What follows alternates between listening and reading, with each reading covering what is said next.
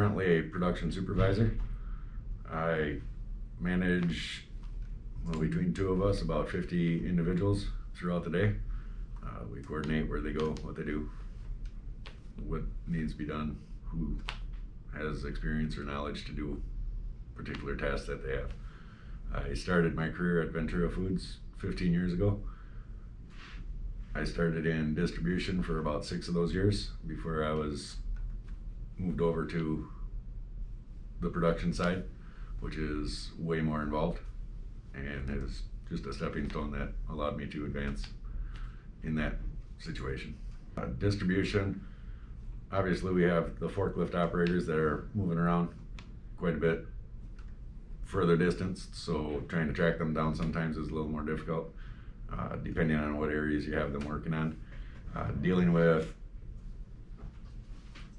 the dispatchers, the drivers, and those individuals, you actually get to see almost the end users for the most part. Certain customers, you do actually get to see the end users. For instance, Cisco, everybody's aware of, or Martin Brothers, Reinhardt, whatever. They're all aware of those individuals, and the same drivers that pick up from us, I've seen out in the field dropping off loads at other facilities, restaurants or schools or whatnot. Production, more intensive because of the volume of people you have to organize, the schedulers you need to work with, the quality assurance you have to work with, maintenance you have to work with. Need to coordinate all of these departments, even distribution, work with when we need product back or forth or whatnot. And it is a lot more involved on a daily basis with handling the individual employees along with all the other departments. I spent 13 years in a scrapyard, and while I was working there, after 2 years, I got asked to move into the office area and take care of the office, paying customers and working with customers and dealing with the customers. So I would weigh pay. And during that opportunity, I learned to manage and coach individuals, and some of them actually said I was pretty good at it. I should consider pursuing a career in being a supervisor. And at that time, I had started taking a few classes the employer paid for, such as, well, back in the day, Lotus, and then Excel and database and the such. After that, I got into the accounting side of it, the bookkeeping, and worked with accountants and developed my skills in the accounting side of it. I decided over time that I was interested in the accounting side of a career, so I actually went to start a 2-year degree. I was amazed at how well I was doing, so I pursued the 4-year degree in a 2+2 learning scenario, where I'm at a community college going through Southwest State University, Marshall, Minnesota. And I was taking all of my extra classes for, just the fillers for the business, my electives, and then I'd get the majors in the accounting along the way. And just as my next 2-year cycle started for accounting, the professor had retired, so they dropped the accounting program, so I segued all of my electives into the major to get a Bachelor of Science in Business degree in administration. Working with the mix room, churn room, they're mixing the products. Need to work with them to get the products out to the line, the finished good out to the line, so that we can package all of those. Need to make sure we have all the packaging organized. We do this with daily meetings. We will have meetings with schedulers and distribution maintenance and do it like a Skype or a Teams meeting, so that we can catch most of everything in the fishnet right there, and try not to have anything fall through. After we get all our packaging and formulas situated, we work with the oil unloading, we work with QA, and we need to do our checks on the lines, make sure our code dates, labels, everything is proper and in order. We go around and we work with the formulas to make sure that they're proper consistency, whether we need to add more water, add more oil, or whatever might be needed so that everything is in spec. We monitor that closely. We also have our checks at the line every hour or so. We go through and watch all of our lines. We're running 6 lines on one side of the room and 6 on the other side on a given day. Not every day, but you need to organize all these people and get them situated. And then there's meetings that we have throughout the day so that we can get everybody on the same page of what has happened yesterday. We'll discuss what we can do to improve what had happened yesterday. We'll take it out to the floor and we'll work with maintenance to see if we can dial anything in or prevent anything from in the future. And usually the day starts out trying to backfill everything. Then we can go into starting to figure out what tomorrow holds and what we need to fill in for the people to schedule the individuals for tomorrow's day. And during all that, we also have to take care of the timekeeping and manage what accounts that they're in, what locations they go to through the timekeeping application we have.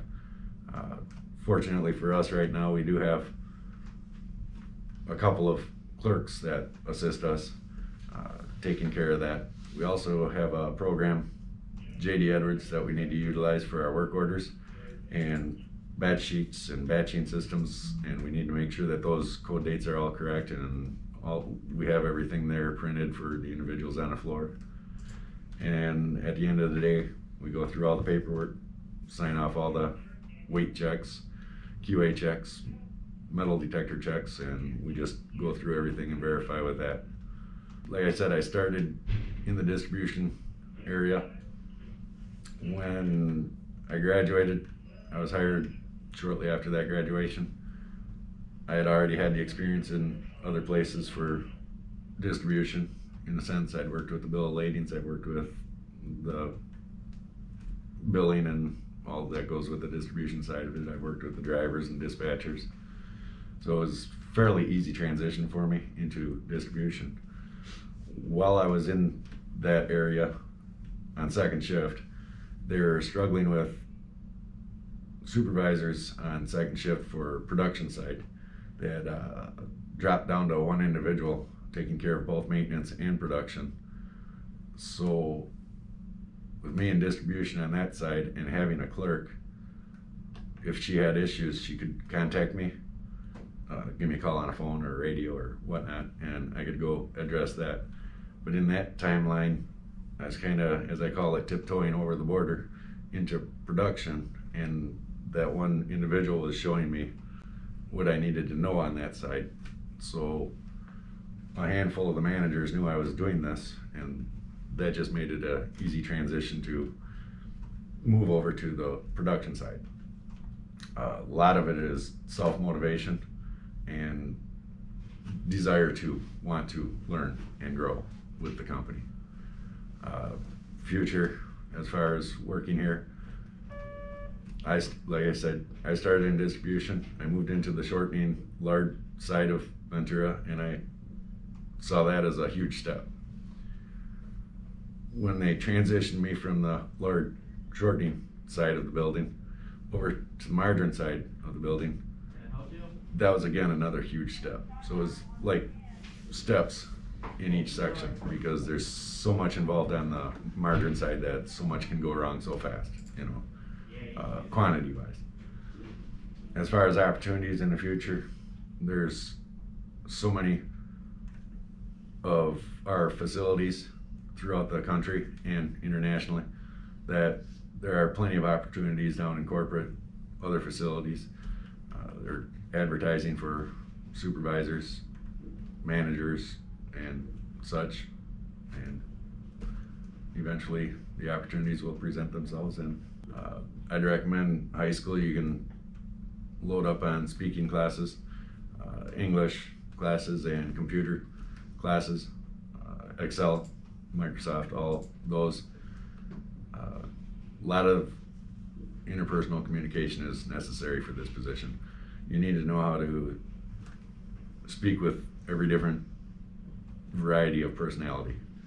You have individuals that speak real softly, and you need to speak real softly with them. You have individuals that will not hesitate to get in your face, so to speak, and in my case, I will just get right back in their face and treat them the way they're treating me.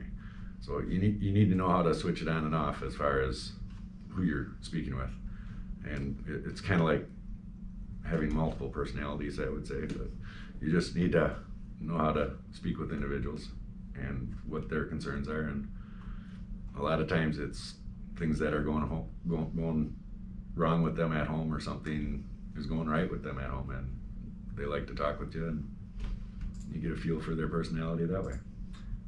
In my situation, I really don't know that much.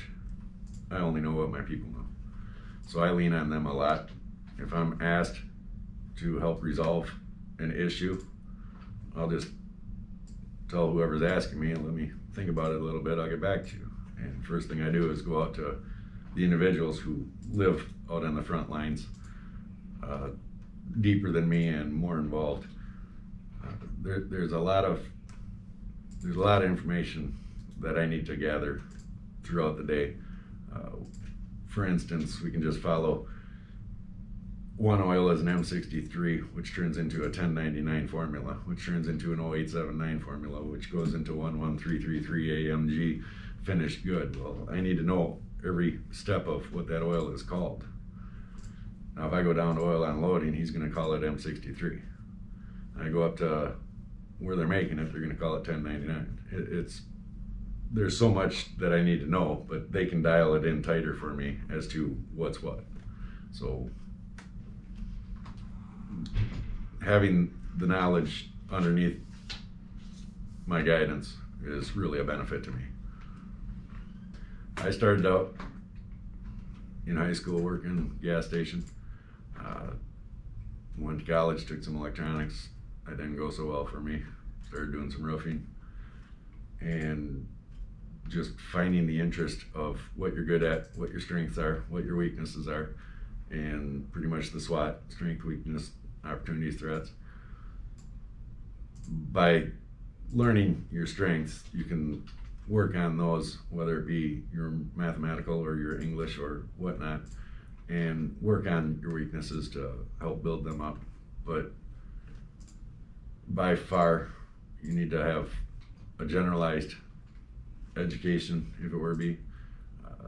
I work side by side with numerous supervisors that work their way up from the trenches. Hard work, dedication, good attendance. Attendance is key to everything. If you put the time in, you'll get the reward. So in my situation, I went through college figuring that was the way to do it, but I had had opportunities prior to be a lead man and lead individuals and work with people, and that's what I enjoy doing, is working with people.